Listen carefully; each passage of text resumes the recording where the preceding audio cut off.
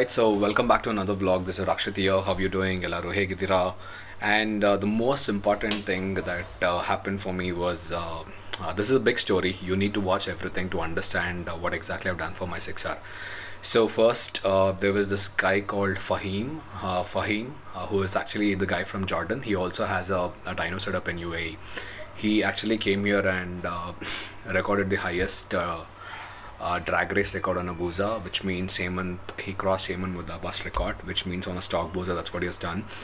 He's known across the industry for very good reasons, because he's a great tuner. And with that, while I met him, I went to Monkey Autocrafts. They've actually started a dyno as well. So dyno has been the setup, but I wanted some tuner who exactly has the knowledge of tuning a motorcycle. So what I did, so you would have seen my Rapid Evo installation on my 6R as well. So I installed that, and then while Fahim referred to me to directly flash the ECU itself, we did flash the Rapid Evo first, which means that we tried to tune as much as possible. But I didn't see a significant difference, because I've already seen the peak of Rapid Evo, because I've already tuned it in that way, because it was a full system, stage 1 already done. And then after a very hard think, I decided to do a stage 2.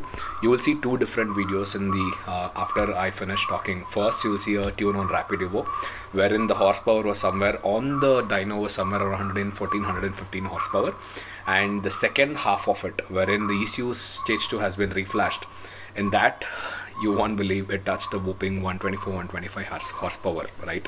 It's only not about the number, but when you do a stage 2 ECU reflash, the rev limiter for stock 6R is somewhere around 14,500. Now it revs up to 17,500, which means that it can actually go beyond close to 300 in fact. So that's the thing. And also the quick shifter has become very smoother, the fueling has been adjusted, the AFR has been adjusted, right? So there's so many stages that has happened, and you will see my stage 2 reaction vlog coming very soon. For now, you go ahead and watch the video, and this is the entire context. So the tune charges somewhere roughly in between $400 to $500 in USD. You can calculate based on your location that you're based off. You can also send him the issue as well. I'll try to put his Instagram link in my description.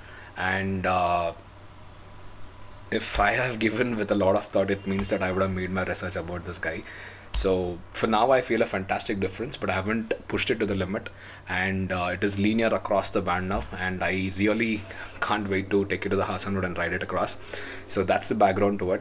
So with that, I'll try to end the vlog here. You will continue to see the second piece of it after I finish speaking, like I said. With that, take care, and if you enjoyed this video, give it a thumbs up and subscribe.